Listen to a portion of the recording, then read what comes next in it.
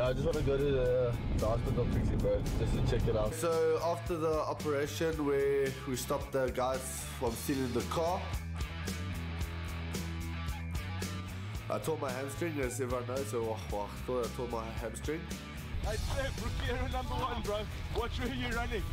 The termite man, bro, and I think I pulled my hammy. That's not a termite, man. That thing looks like a little sandy. Yeah, that's the same thing. I didn't see it. And the worst part is I tore my pants. The good thing about night guard, it's not always just so serious and everything like that. We like to play around. We like to make jokes in the office and everything. So JP was nice enough to take me to the hospital. So it's a good atmosphere to work in. Throughout my whole life, I've never hurt something on my body, so it feels going through a lot of pain. It's probably something small. Always have to stretch before. Yeah, Trev, look, I'll be perfectly honest with you, but I think you're a bit of a Thanks. No, I'm not gonna lie, that guy was pretty fast. He had some legs on him, man. Let me tell you something, that is the fastest guy I've ever seen in a pair of flip-flops. The suspect that Trevor was chasing outran him in a pair of flip-flops, something that Trevor's going to have to think about when he's training for the next operation. And when I threw him in the car, when I grabbed him by the handcuffs and by his pants and by his stomach, he had hard abs. For real, like sticking out abs.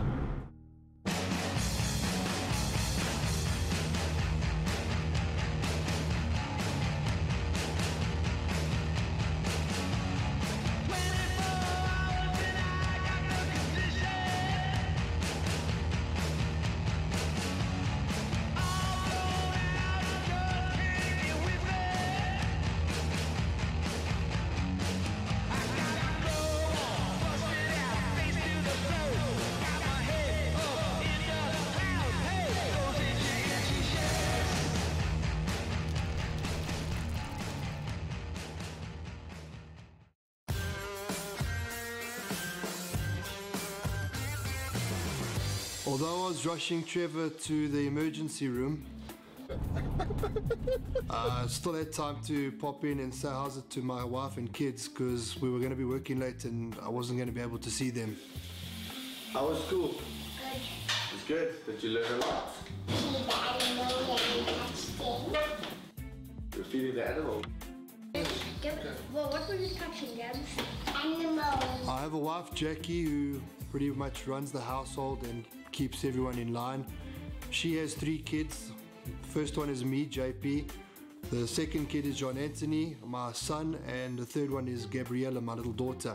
You touched a snake? Did you wash your hands? Yes. I don't snake germs up in here. I would go to the ends of the earth to protect my family. There's nothing that I wouldn't do for them. No one would ever be able to come near them. Trevor was chasing a suspect and he hit the anthill and he tore his hamstring. Hamstring is this muscle here. And he tore it now. So we're going to take him to the hospital to check it out. No, it was sore. You don't ever want to tear.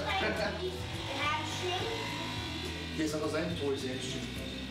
But he didn't cry quite as much as Trevor. Oh, so it's too bloody big.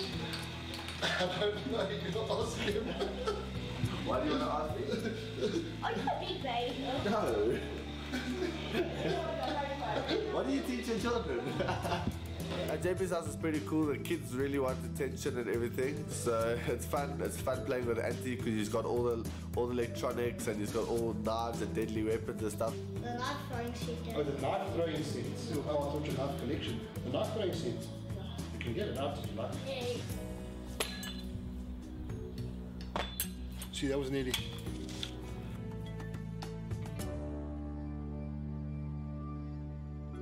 Jax, I'm going to take Trev to the hospital quick. Bye, princess. Love you guys.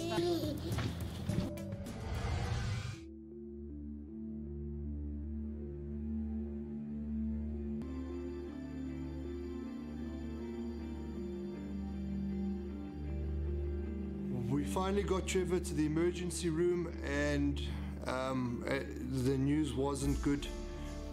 We came out from seeing the doctor and we got some really tragic news. JP just gave me a call from the hospital. He said it's not good news with Trev in the emergency. When the doctors looked at him, they found a vagina.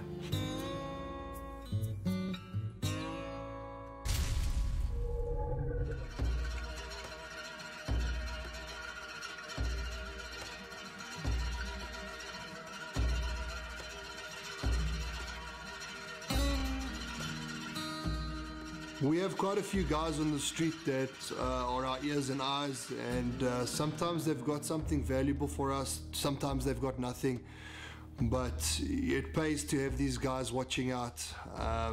You know, better the criminal you know than the one you don't. So these guys on the street, we talk to them. Sometimes we get some valuable intel out of these guys, and it aids us in arresting a gang or ridding the neighborhood of a potential threat.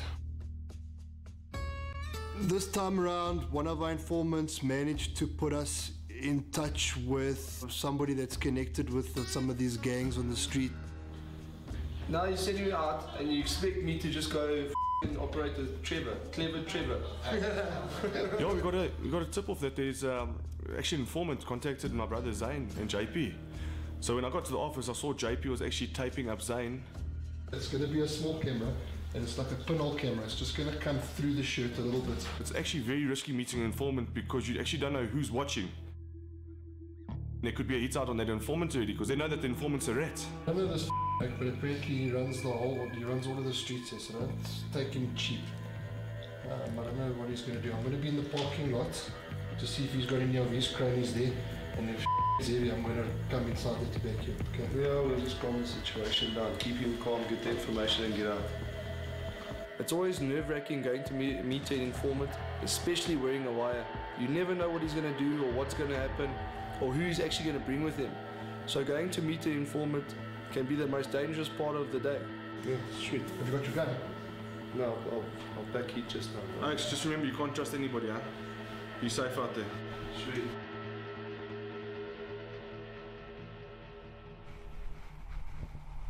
When I first walked through the door of the restaurant, I saw this big intimidating guy sitting in the corner. You immediately have an adrenaline spike. So your heart starts pounding and your adrenaline starts racing because you never know what's going to happen. So you've always got to expect the worst and hope for the best. How's it, man?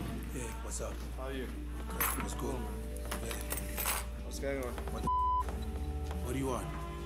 Want information, brother. What information? Information, any information you Are can you give. a cop or what? Not a cop, brother. Just want the information. Who sent you? Don't worry about who sent me. I've got other guys that work with me. It's all about getting paid, brother. I could see the informant was apprehensive in the beginning. The problem is when these guys give out information, they never know who they're giving the information to. They could be giving them information to police, and then they can then be arrested for collusion in these crimes. So, you know, it's very important to get him to trust you, to get him to know that you are part of the solution. Get him to know that you're his friend. I want information, bro. What information? Information on what's going down Listen, tonight. my name comes with checks under. That's fine. My name comes with checks under. How much you offer?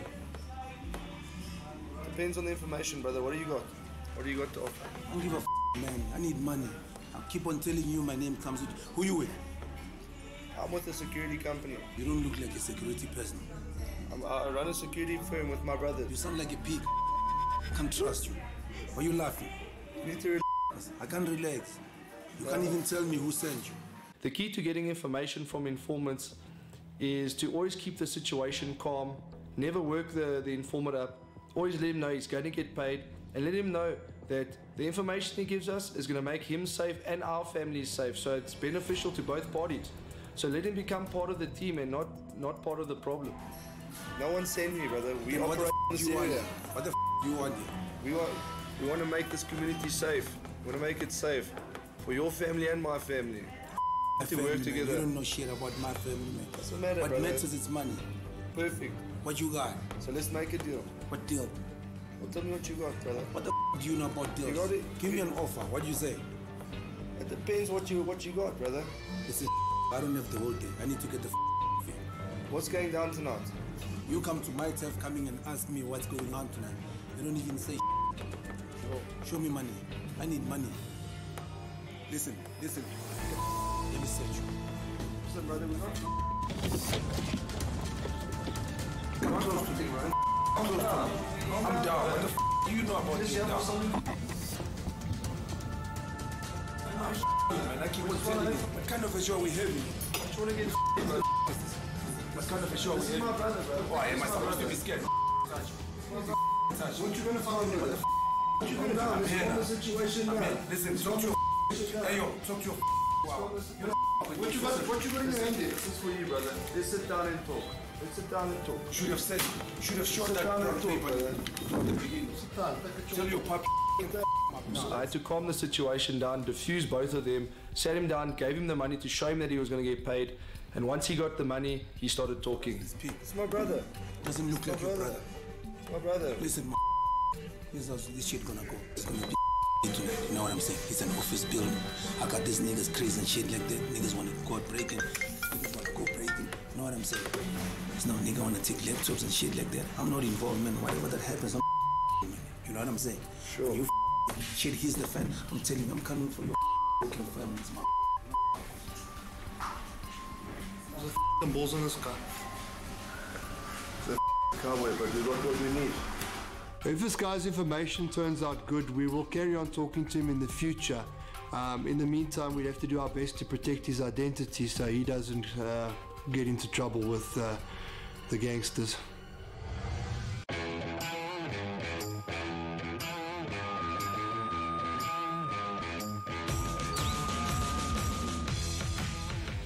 My job is very physically demanding, and then that is why I have to wake up and then do some exercise. I have to keep my body fit and ready for any situation. They don't call me the muscle for nothing.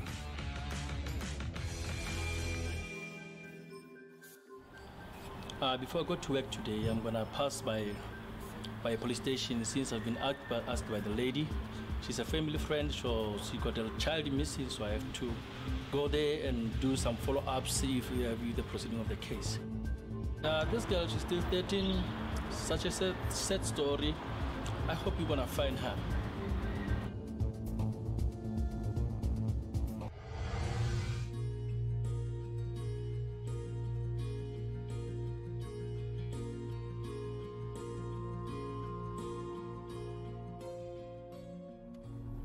Dave, so what did the police say about the docket with your family member?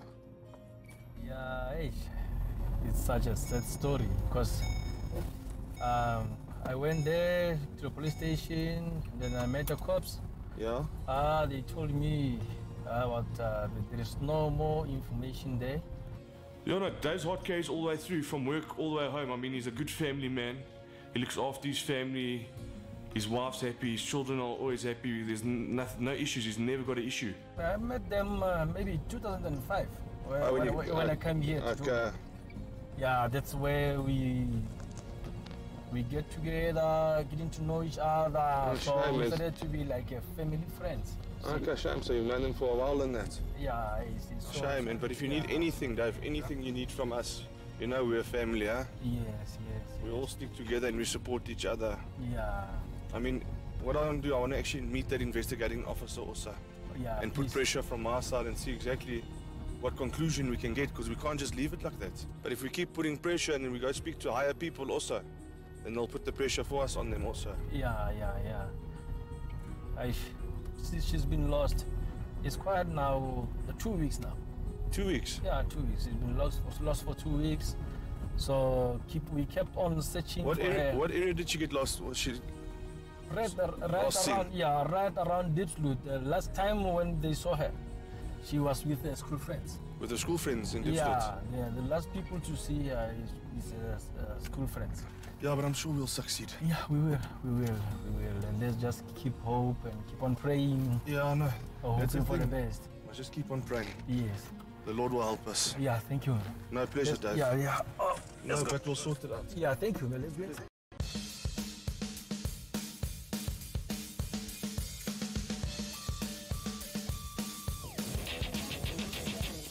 Besides everything else I do, I also head up our operations. Looks like we're on a call at the moment. So I organise all the systems, I make sure that all the systems are integrated and that in general the control room is running smoothly. Well, basically your control room is the heart of your operation. All the alarms come in there, all the footage from off-site monitoring comes in there, and your calls from your clients come into your control room. This is the old control room. It's much too small and there's not enough equipment in it.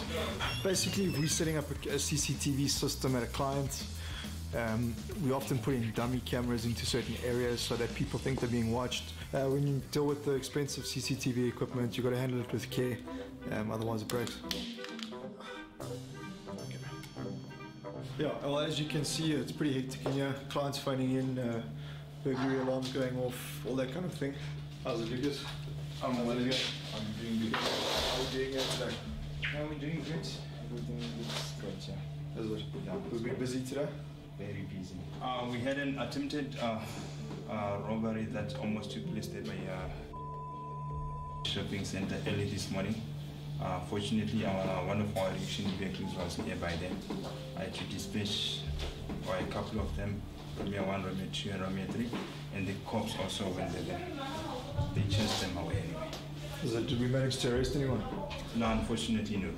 No, when Klaus came to me to show me actually the designs of, he actually designed it himself, the control room with the plug layout, the lights and that. I didn't know, I couldn't do that. I mean, he was a genius behind it. It must have taken him a hell of a long time. Okay, well, the new control room is going to have a lot more facilities in it. In terms of off-site monitoring, it's going to be much better for us.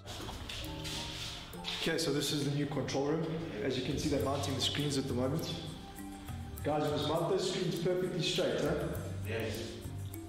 I scream a lot at the guys, but I take a lot of pride in my work and I'm very meticulous about it.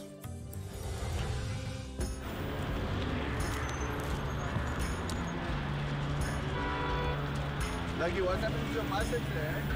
Why are you walking like this? How do you see these things? Trevor, less talking now, more focusing, okay?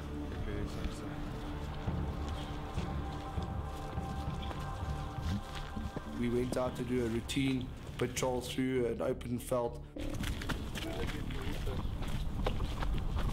There had been numerous calls for people dumping illegal rubbish and refuse, and on this land there's normally a lot of guys that build shacks and stuff and get asked to move on a regular basis. Just watch out for human feces on the floor also. Yeah.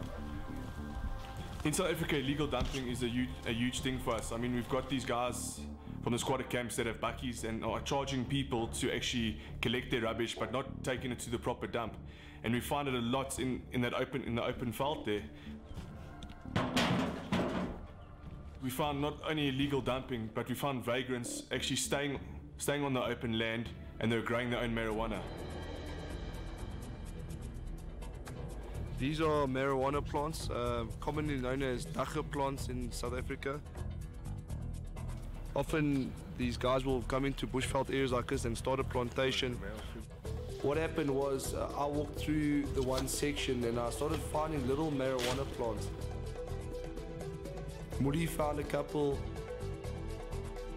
Trevor found a couple. So there's a big one.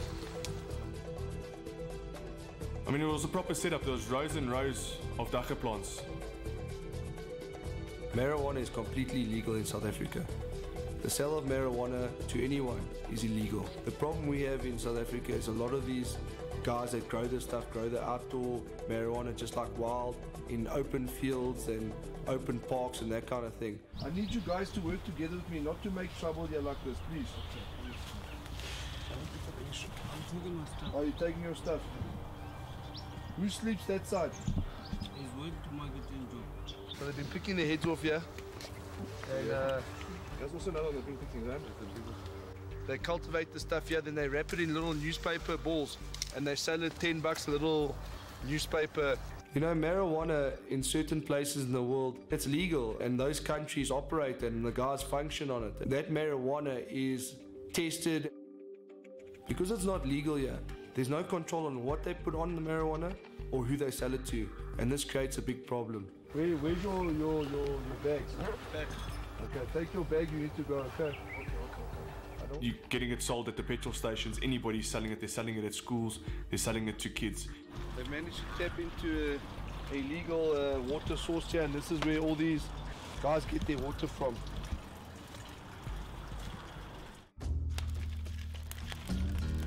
We burnt all that marijuana, that pile of dope. I still human. Oh, sis, man, I told you. Oh my word. That's wet, bro. Look. You're gonna have to get a twig in. That is disgusting.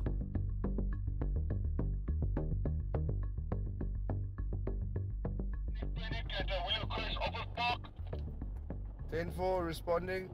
We received a call to attend a panic or alarm activation at an office park or office premises we do. I was the closest one in the vicinity. Emil was also in the area. Did you copy that mark from control? I did, but I didn't hear the office park's name clearly. What was it? West Office Park. West Office Park. Okay, I'm on the way. I'm proceeding. I'm actually on Basnod here. 10-4, 10-4. We've received a panic activation from one of our office parks.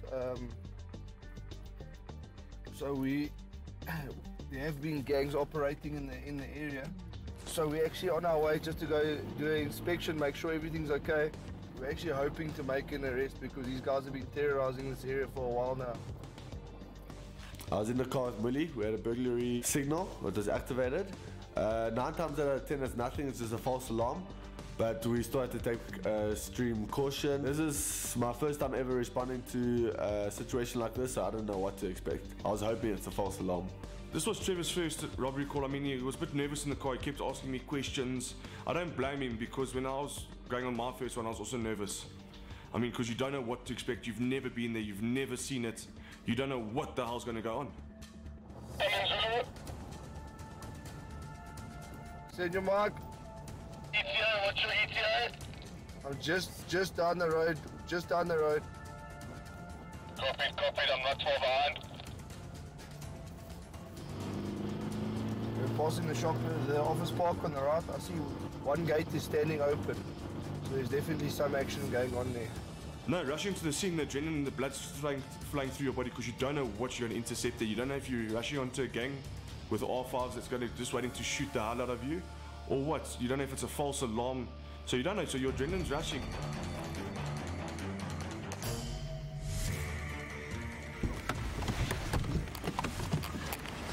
Hey! Stop!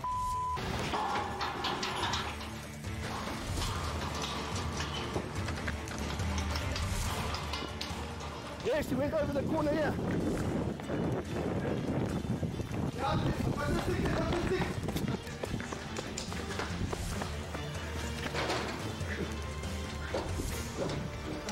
Okay, just check it, just clear. He's gone. Just clear, sorry. Gone. I think he's gone in the bushes. Clear the building. The office is open there. Me and Emil turned our focus on the actual building itself.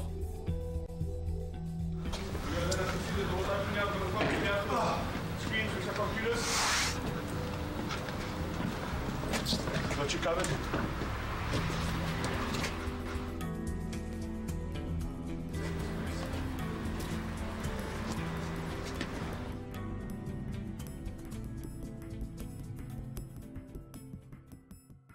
Clear. We came through, we cleared the building. We found that they ransacked the place. They'd been really moving computer screens and TVs out into the quantum. We'll get them next time. I'm going to run the plates now and see where we can track this vehicle to. This is probably where they're taking the computers. They ransacked it today. In the process of taking this, it doesn't touch anything. So we can sweep footprints. Do they have alarms at the moment?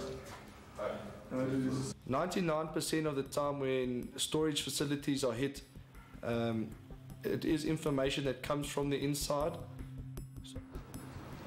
A lot of the time what happens in situations such as this, these suspects flee the scene but they don't disappear. They hide in a bush, they wait for all the action to end, and then they come back. So it's very important that we search the entire premises and that we search the surrounding veld.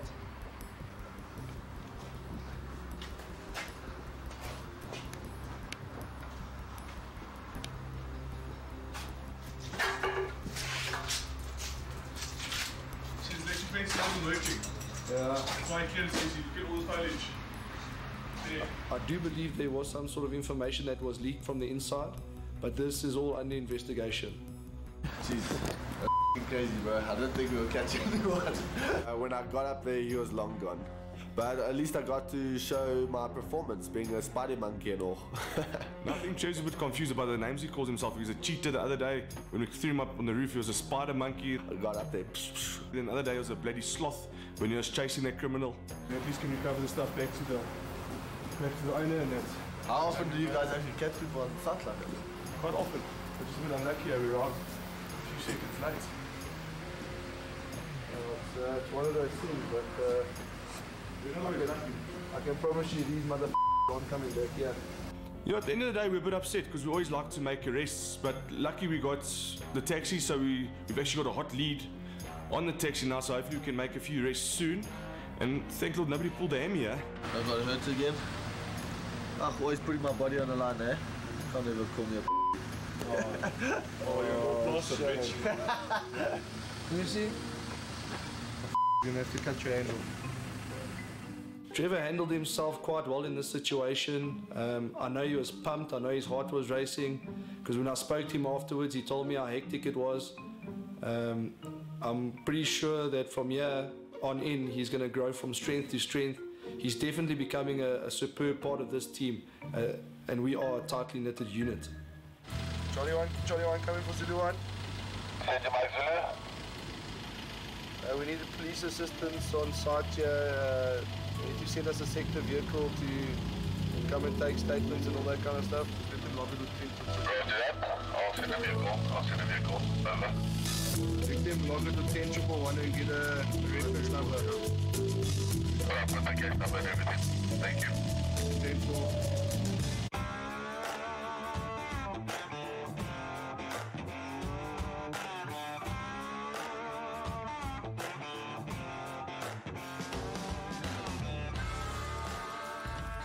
I was busy with the security risk assessment in the Weinberg / Alexander area. It's quite a heavy place. This is Alexander. This is one of the toughest townships around in the Johannesburg area. I was doing a full risk assessment of the site and the surrounding area. A client needed us to provide him with a quotation. We're busy doing an assessment in Weinberg. A guy's got a factory and he's getting robbed. There's a lot of... What the... Hold on, just help this guy up. Buddy, what's up? What's up, buddy? As I stopped the car, the kid started talking to me. I didn't really understand what he was trying to say. He looked kind of shaken up. The best strategy was to get him in the car quickly. It's not a very safe area. Come, get in my car. It's not safe here.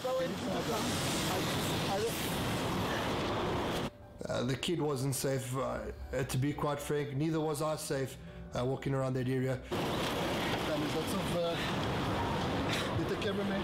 Just hop in the back here. The camera guy, hop in the back here. Let us start getting in the Where did they take your car? I think that... Just hop in there, So I put the kid in the car quickly and we just assessed what the situation was. Nobody? They went into the township there. We're going to take you through to the police station. We're not going to go chasing after these oaks right now. You're in bad shape. Yeah, this kid was the sitting duck. He was out there alone and cold with no shoes on, and although his car was gone, by the time, if I didn't got there any later, he would have been naked by the time I got there. What did they hit you with the gun? Yeah, I think he just used the back of the gun. What happened? I was at a robot on my way to Varsity, and this guy, he came to my window and he said he had some iPods saw me and that his friend was at the garage further up. And while I was distracted, he hopped into my passenger seat and pulled a gun out. He was buying a stolen iPod in the suburb near where he stays, and somebody offered him an iPod for 200 Rand. When he picked up the person, the suspect produced a firearm and made him drive him to Alexandra. Let's put APP out on this car, please. What kind of car was it? Yeah, it was silver Honda Gets. Silver Honda Gets. The suspect also pistol whipped him, made him get out of the car, took his shoes, his cell phone and wallet, and made off with his car. You know that iPods cost 2,000 Rand, not 200 Rand, eh? Yeah. So where do you think it comes from? You think maybe it's stolen? I didn't really ask. It happened so fast. You know, this is life in South Africa. If you're going to be stupid enough to go buy stolen goods, and this happens to you, really, I don't know if we can have any pity on you. Okay, we're on the way. We're going to take the victim to the police station. Just get them to start looking for that car. It's gone into Alex, right here where it happened. Okay, where are your shoes? He said he made me drive to there and then told me to take off my shoes and my jersey and get out the car and stop walking. I don't know why. I gave this kid a piece of my mind and a little bit of a lecture. I wasn't too hard on him, but you know, he needs to understand that this is not normal behavior to buy stolen goods. Do you have anybody I can call? Do you know anybody's number off by heart? Yeah, you can phone my mom. She should be able to. I took this kid to the police station where his mother met him, and they went in to open a case.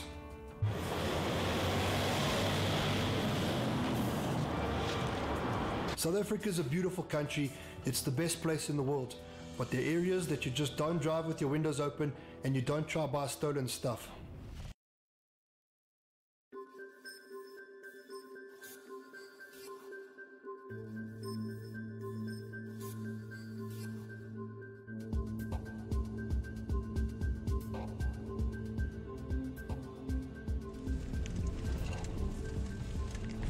Madmal, come in. Send your mark, send your mark. We're rolling into the construction site. There's some kind of a dispute or something there. Just go in carefully. I don't know if these oaks are holding spades or picks or whatever. So just roll in carefully. Watch around you. The building site just off Ellendale. Yeah. I've just received a call from JP, the boss, that the construction sites, they've got a few workers that live on site there, that somebody's drunk in the guards' hassles and that. We received a call about some sort of dispute at the construction site, and we were going to go check it out. So we're just coming out here to see what the situation is. We've got to be careful. I can already see guys with fires on the outside here. We've got to just take this quite carefully because these oaks throw bricks, either hit you with a shovel or something. So we've got to be very, we're going to get in here now, we're going to see what our situation is. Let's just go see and ask them exactly what they're doing. Okay. Let's just see what else. There's two guys on the side of the property by the construction site. We went to go see exactly who they were.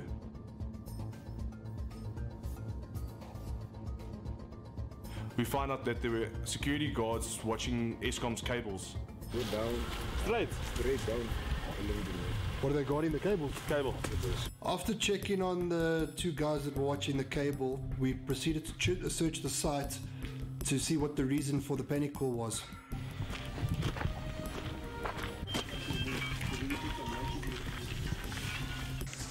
It can get very dangerous when you start letting the wrong element creep into these compounds and that. It used to be a horse farm, you can see all the stables there. And then eventually you just got a place overrun by criminals. There's nobody here that's not supposed to be here, eh? It's very dangerous at night in these construction sites and these type of environments late at night where there's no lighting. You've got people that are unhappy sometimes, or a criminal element hiding within. There's bricks and rocks and pieces of corrugated iron, and somebody's going to get hit over the head sooner or later. So when you enter these situations, you enter it with the ultimate respect and precaution.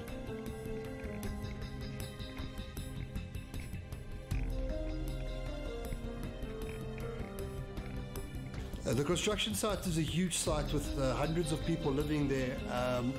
We got to site and made contact with the guard, who showed us quickly where the problem was.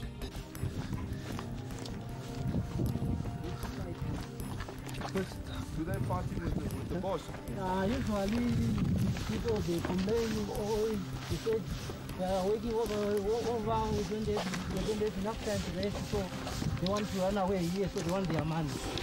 You know, there's actually lots of friction that we can stop mixing each other out there. We don't have a debt on our hands. Oh, yeah. Okay, this way. This place is like a maze. So every corner, every cranny, you've got to make sure you check every spot. You don't know where these guys can be hiding. If the one guy that's fighting is just a ploy, while the other guys clean the site out. So we have to keep our eyes open. Yes. There is someone there. There they are. That's nice.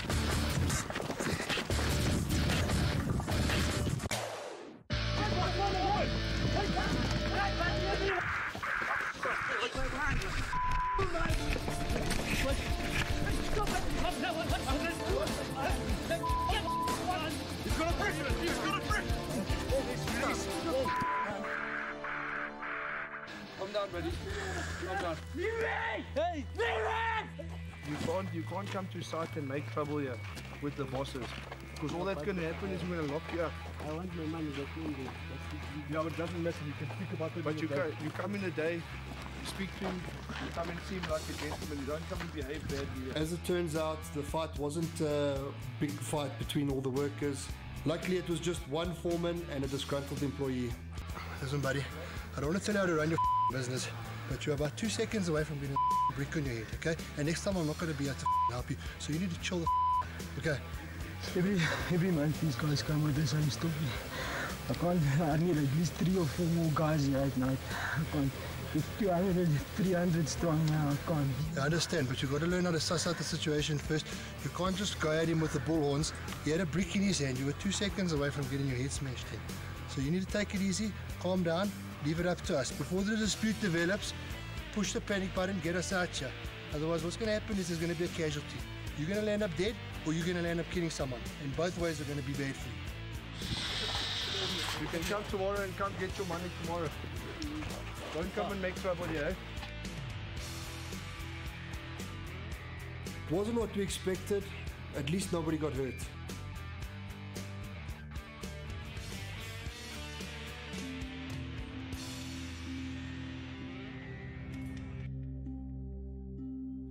Yeah, it's been a long day for me. And then I just had a call from my police contact. I hope it's a good news. Hello. Yes, Constable. Sorry, it's David here. I missed your call. Okay, have you ever made maybe any progress about that case? Okay.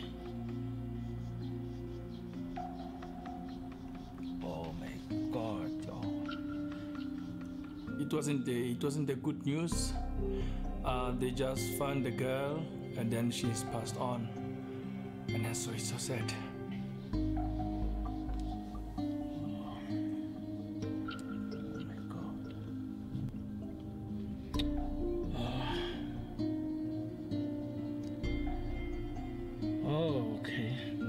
Okay, please, man. Let me be the one to break the news to their mother because I'm so close to her, and so her mother is going to be crushed, and I don't know, but I will see when I get there. Guys, please, can I have respect on this one? I'm going to break the news for the mother. Stay away from this now. It's personal.